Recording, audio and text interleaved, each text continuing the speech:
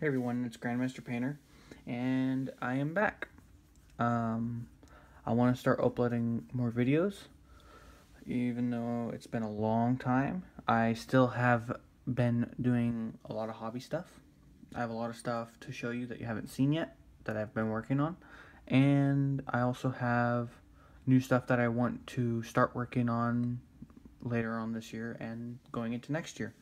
And, yeah, I'm not going to be doing too many videos right now because I work a lot. So maybe one video a week or maybe two. We'll see what happens. But yeah.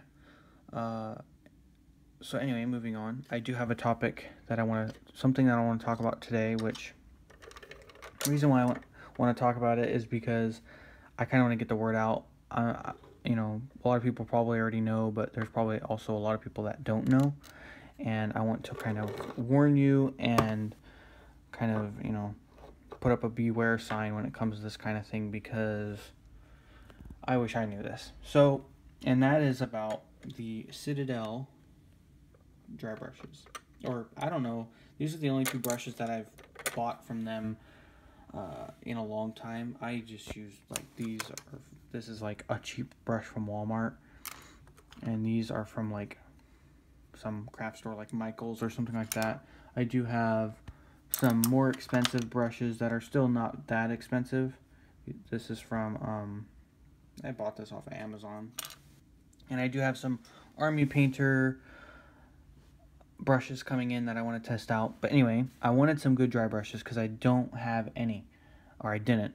And I just had these cheap brushes that were really bad. The bristles were really too tough for dry brushing and everything like that. So I picked up a large dry brush and a medium dry brush. I don't think they have a small dry brush, but I was trying to look for it. I couldn't find it. So overall, picking it up, it doesn't feel like a, that good of a brush. It was like somewhere around $6. I can't remember exactly, both of them. So anyway, the bristles are soft for dry brushing. It's a kind of a weird shape for dry brushing. I wanted it to be more of a kind of thick circle because I like to go around and around, and I figure that would really create a good kind of surface for the paint to be dry brushed or whatever. So as you can see, here's two models that I started working on because I wanted to test the dry brushes out, plus I wanted to start painting these guys. So anyway, first impressions of the brush. Seems a little cheap. I don't really know if it's worth $7 or $5 or $6. I'm sure you can find better brushes out there for that much, but still pretty good. I like the bristles. They seem really soft, and they seem like a good material for actually getting the paint dry. And then, like I said, they're soft, so it creates a good texture and everything like that. One thing though, picking up this one, straight out of the package, they just kind of threw them in a bag and they were bristles down. And I didn't really like that because, the bristles can get damaged in packaging. It wasn't really packaged that well. They just kind of threw it in a bag and threw it in a box. That's it. They weren't messed up or anything, except on this one there was one bristle that was kind of went way out, which it went back in, but still, And then I started dry brushing. So here's what they looked like before I dry brushed. And then I just dry brush. So it's not even that much of a dry brush. Good dry brush, good layer all around the skin areas.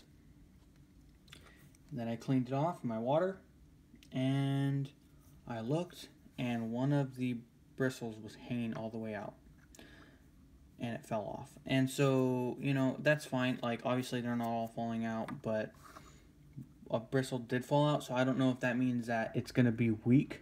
And I did not do... it's a dry brush. It's a soft dry brush, and I've worked these brushes harder and these are cheap Walmart brushes, and I've never had bristles fall out before. I don't know if that was just, one bristle was loose, whatever. I picked these up. Well, I ordered them online. Like I said, they came in a box, and I got that box today. And I opened it and everything like that. I should have the box laying around here somewhere. I also picked up these 3 washes. This is or shades rather. This is the Colia green shade. Oh wait, not that one.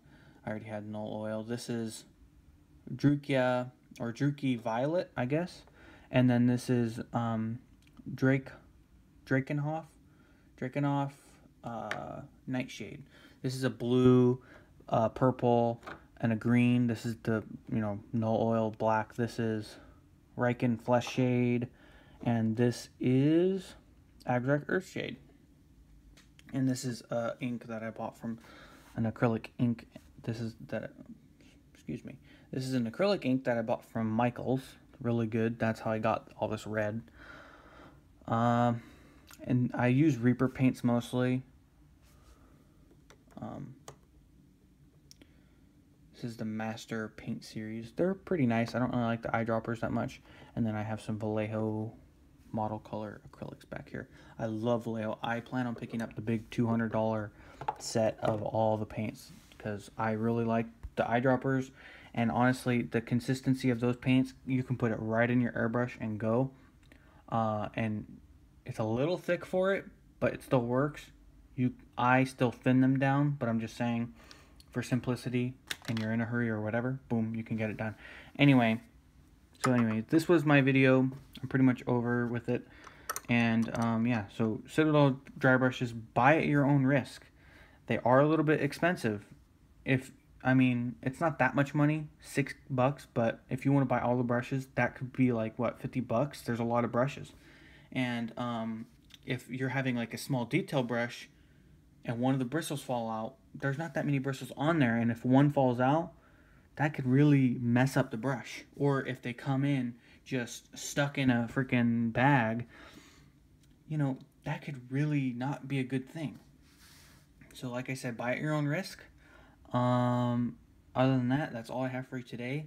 I will be posting more updates. These guys are all finished. Actually, I bought a satin varnish from Vallejo, from Amazon, but it's a Vallejo satin varnish, and I'm going to spray all those guys because, they're going to be touched and stuff, so I want to spray them up with that.